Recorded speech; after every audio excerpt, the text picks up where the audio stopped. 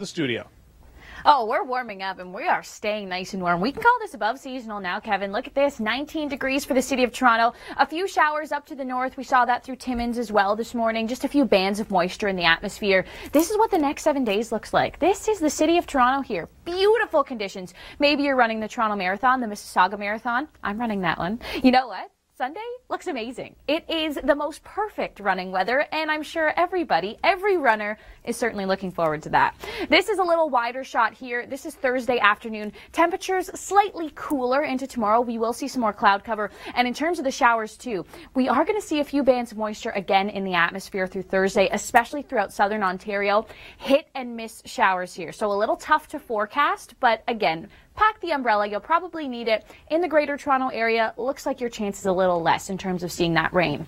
Now let's talk about the heat. Yesterday, Alberta was way above seasonal, 28 degrees in Calgary. Today, you can see where that chunk of warm air is. It's now into Saskatchewan. 26 degrees is the daytime high in Regina. So we're really feeling some of that warmth here. As we take a look out, you can see some cooler temperatures move through the overnight, but then look at that into Thursday, that warm chunk of air now off into Manitoba.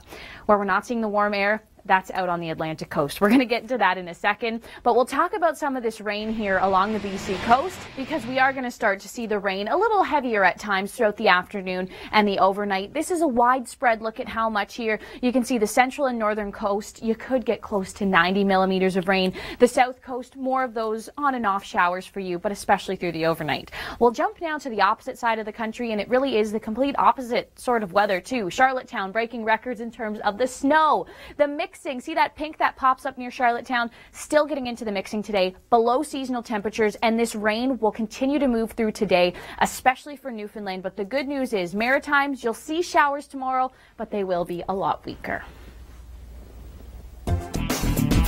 Yeah, doing some spring cleaning, painting the home. You want dry weather and you want some pretty comfortable temperatures. So if you're in Calgary, hey, that looks like a pretty good forecast there. Do some painting in Winnipeg as well, 24 degrees. The city of Toronto, 15. This is a look into Thursday. You don't want to be painting out in the Atlantic because unfortunately we're still getting into some of that wet weather.